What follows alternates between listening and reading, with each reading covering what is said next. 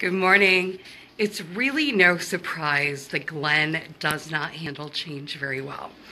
So we had something happen here in the Hawks studio several weeks ago. And, well, first of all, let me show you Glenn in all of his denial about change. And as you can see, this is our television. So, first of all, it's a television from the 1990s. Yes, it is. That has the VCR in combo, right?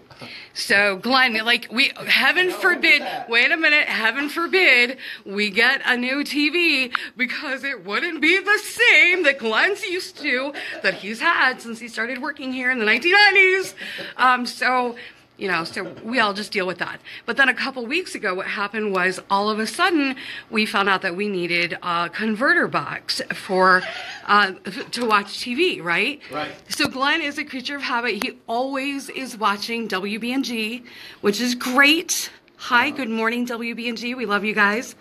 But then this happened. So a couple weeks ago, we got this message saying that we needed a converter box for our 1990s television.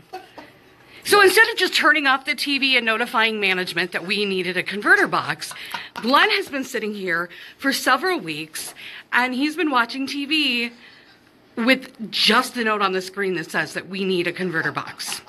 And that went away today. It went away today. That. It went away today. And when it happened, I wish you'd been able to hear him, because I was over there doing my thing at my little space down there. And this man went bananas. He was like, I don't know what to do. What happened? Oh, change. Change. To which I said, take a deep breath. And then I uttered some words that I never thought that I would ever say, considering how much I don't like the movie. And I said, let it go, Glenn. Just let it go. Let it go. Did I not say that? Did I not say let it go? So because Glenn is having a hard time letting things go, and because I'm tired of being the voice of reason, I decided to let a picture do the work for me. So I have made something to put on the television screen for Glenn for when he starts to feel anxiety So I can watch TV. over the fact that his TV from the 1990s is on its deathbed. So here's what I made to put right over the screen so that Glenn has something to look at.